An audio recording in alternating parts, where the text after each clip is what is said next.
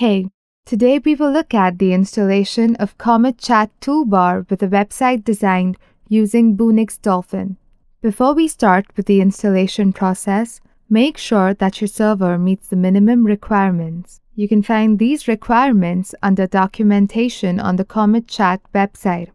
Also, make sure you have downloaded the latest version of CometChat from your client area and extracted the zip file. You will get a folder called CometChat. Copy this CometChat folder and paste it into the folder that has Boonex Dolphin installed in it.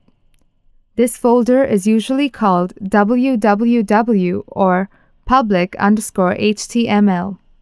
In case you are unable to find this folder, please contact your web hosting provider. The next step is to run the installer file by typing in the URL www.mysite.com/cometchat/install.php.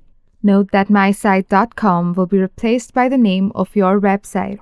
If the installation was successful, you will see 2 lines of code being displayed on your screen after running the URL. Please copy these lines of code. Go back to the folder that has Boonex Dolphin installed in it. Inside this folder, open a folder called Templates. Inside Templates, open a folder called Base. Here, open a file called _header.html with any text editor. Paste the 2 lines of code that you had copied earlier right under the head tag and save the file. The last step is to go to the CometChat folder and delete a file called install.php inside it.